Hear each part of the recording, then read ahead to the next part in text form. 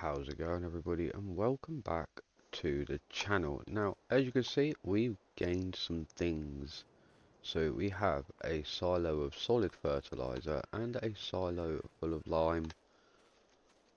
Not quite full of solid fertilizer, but it was really quite pricey. And down here we do have a jet wash, which is excellent. So today we are focusing on contracts to try and build our money up. Just for a change, we are skint again, and I do believe, I think I selected some, I did. So we got field 65 and field 21, both want liming, so I think in memory of Andy we will use his old tractor. Oh no, that is the Vulture. We don't want the Vulture, we want this one, the Schluter. This is a wonderful machine. I really like this tractor. And we'll get filled up with lime, and then we will fill our small green trailer up with lime and put that on the Vulture so we can not need to constantly keep running forwards and backwards to the farm. So I think we'll start with the larger field, field 65. Let's just pull this up here. We'll get the gates open and get the green trailer filled up with lime on the back of the Vulture. In fact, we'll use the Fiat because the Fiat needs a wash, the trailer needs a wash, so even if we just use it to wash everything off, that will be fine. We can get that all done, all lovely, and this will be our refill point whilst we get these contracts done. And I might need to get the silo refilled as well, but that can wait until we've made some pennies. So let's get everything cleaned up.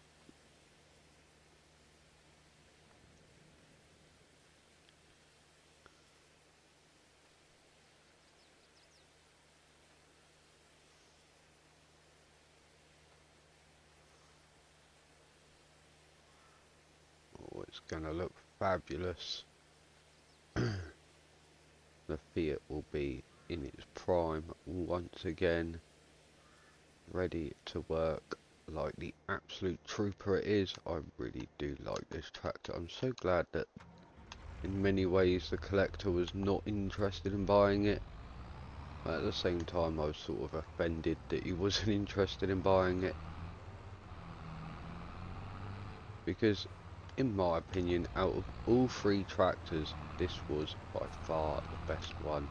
I say three tractors, well, I suppose the Massey was technically a tractor that had just been converted to being a sprayer. We also need to lime our own field, just for a change. We putting everyone else before ourselves. And I think we'll get this down to field 65. Oh, field 21 needs doing as well. Okay, we'll probably run this to field 65 and then walk back and get in the Schluter. And then probably do field 21 first. I reckon that we can do that in one tank. So I will... Where is field 65? That is a question in itself. We are heading all the way. So it's a right and then a right. And I'm in a tree. Great. Forwards. There we go.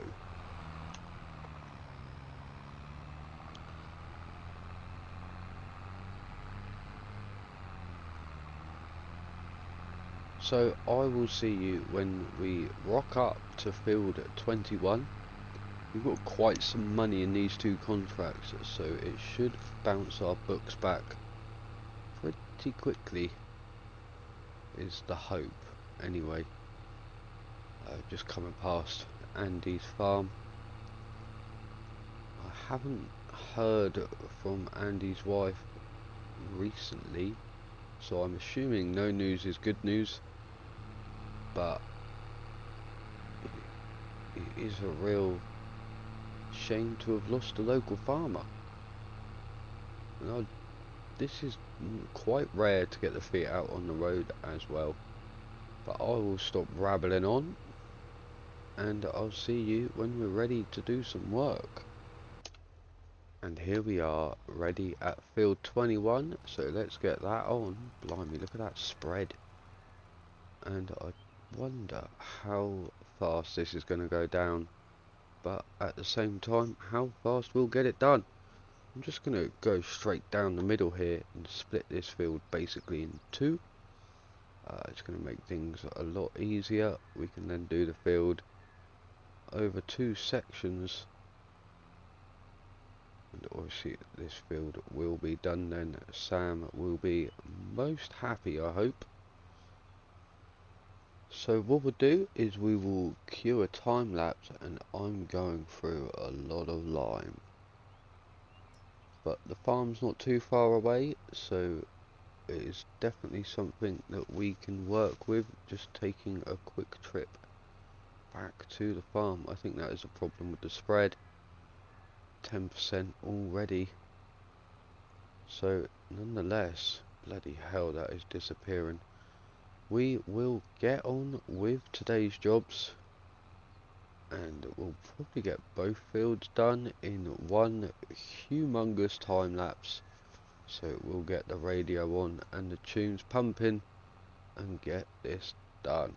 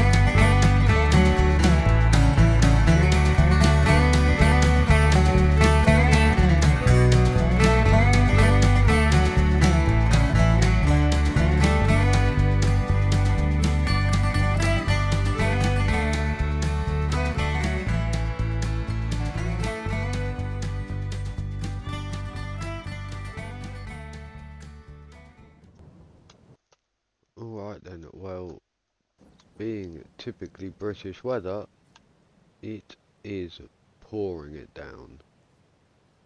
So we can't really put lime down in the rain, it will just get washed off the fields. But I got a feeling what's in this trailer is not going to be enough. So I'm going to hike back to the farm and bring the vulture down with another trailer of lime, and then we can use that for carting the road with the lime and use the Fiat for going across the fields. Oh god, this is, oh, sheep sounds.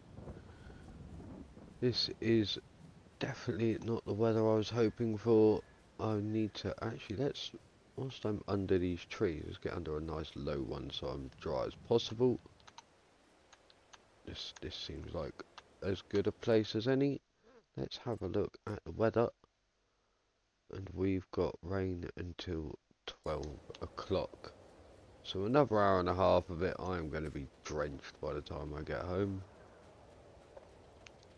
That is safe to say. And I've come to the conclusion that we need a much larger lime silo. So that is also going to be quite problematic.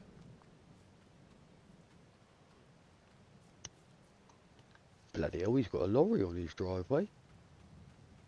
You don't see that every day. I might just cut through someone's garden, be a little bit of a shortcut back home. Right, this will do. We'll just quickly run through here. There we go. So we'll just keep heading back to the farm and get filled up. Get the other trailer filled up with lime and get that down to the work site, or the work field, the job. So I'll see you when I get back there. And I've just made it back, and the sky is just starting to brightening up. So hopefully in the next 5 or 10 minutes, oh, this ground is soaked. Oh no, this might not go to plan, but I'm going to spray it regardless. It's not my field, and he's not paying for me to worry about how wet or dry the ground is. I think this particular farmer is quite a ruthless farmer. Please don't go wrong. There you go. So, but this is a huge contract. It is worth quite a few pennies for us. £95,000. So we can. They're coming in thick and fast. Field 11, 77,000. And if we put the details on, it needs a lot.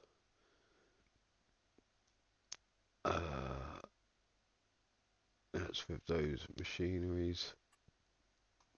Whereas the machine, the 41,000,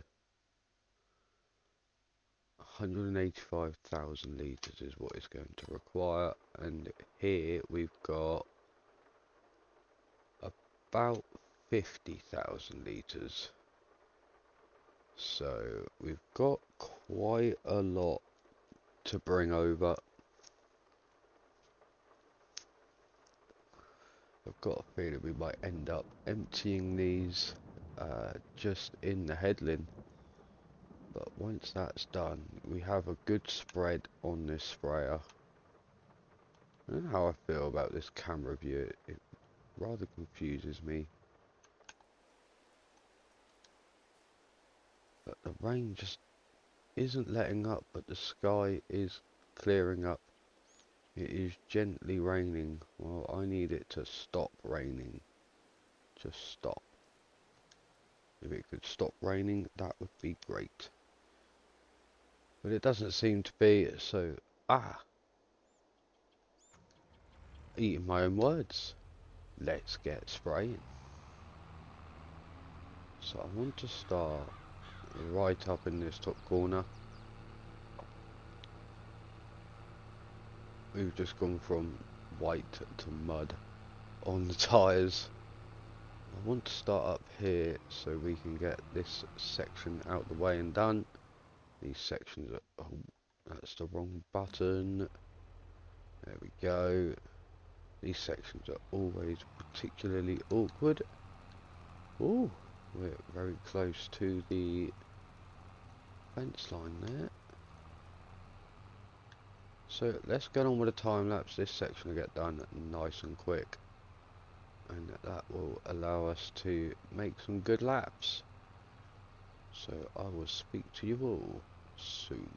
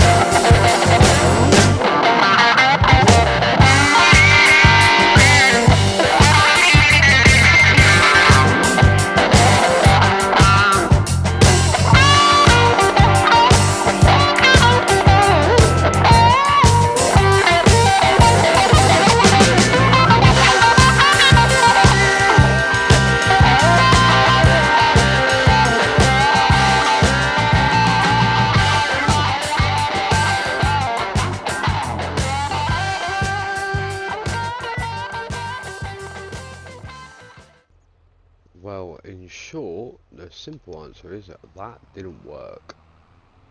Bringing the trailers down was a pointless exercise. All I've done is made everything muddy. So we need to get all of this back to the farm and into the respective silos. I think it will all actually go in the big one. Yeah, an inconvenience at its minimum, but we will get everything back and stop for a bite to eat, and I'll probably invest in a larger silo and see if I can rent a trailer or something that would allow for filling up the spreader. Struggling for words as usual. So I think I'll see you once I've sorted all this errors out. And this is the solution. We've rented a Case Stiga 9390 and a huge auger wagon that I have already tested and does fill up the sprayer, which is now on the back of the Vulture. It should be a little bit quicker that way. We'll leave Andy's tractor here and get these down to the field. So I think we'll take the slowest one first, and I'll just turn that beacon off like so, and let's get these down and get this contract finally finished. I've also got rid of the silos and changed it for a lime and fertilizer buying station, so it only does the two, so it's not that bad at all. This is an absolute huge unit. I might have to turn the traffic off just so I can get down the roads. Oh no, it seems like we'll be okay, so I'll see you once we've got everything there. This holds an awful lot as well. It might well be worth us investing in one of these in the not so distant future as well.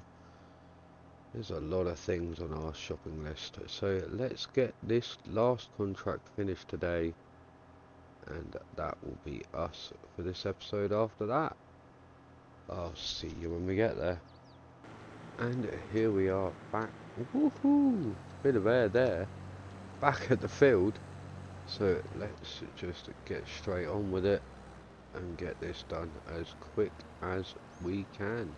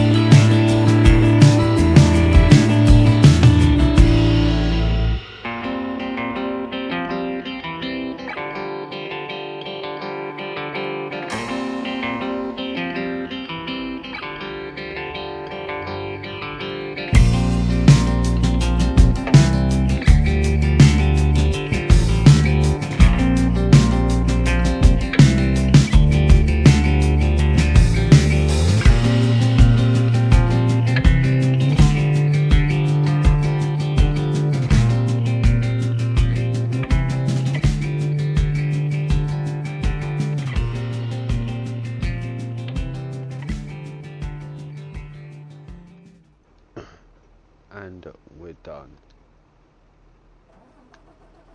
Finally. It's been a long evening to get this done, and it is finally happened. We did spend a little bit too much on lime, and I'll just turn the vulture off whilst we run this one back. That can stay there tonight. I'll come and pick that up in the morning. I need to get home and get myself to bed. Otherwise we will not be up in time in the morning, and nobody wants that. Oh, what a long day. We were up at 6, no, 8, up at 8, and if we're lucky we'll be home by 9.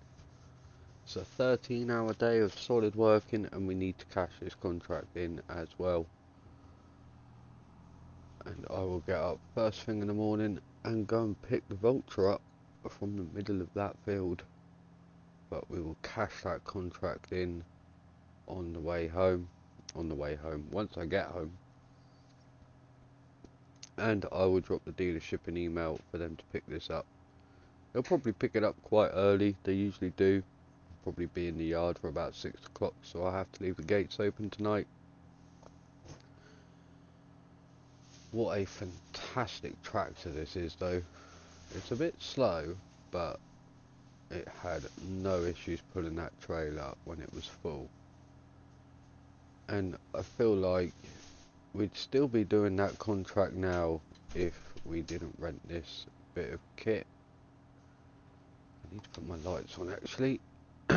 So sometimes it is worth renting the larger bits of kit. It's a bit, not the tractor so much, but the trailer is a bit wide for the roads.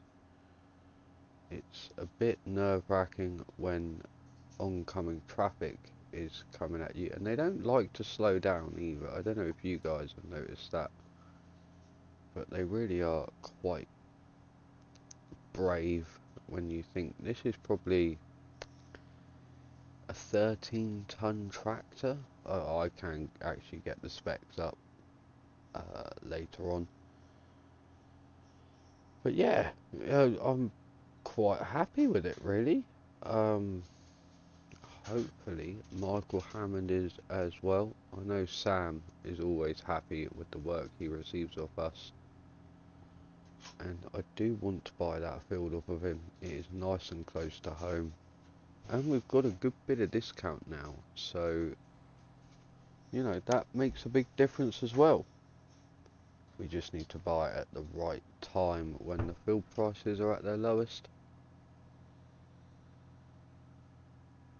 But nonetheless, I'm going to continue this drive home, and thank you all so much for watching. It's been a very long one today, and I will see you all in the next one.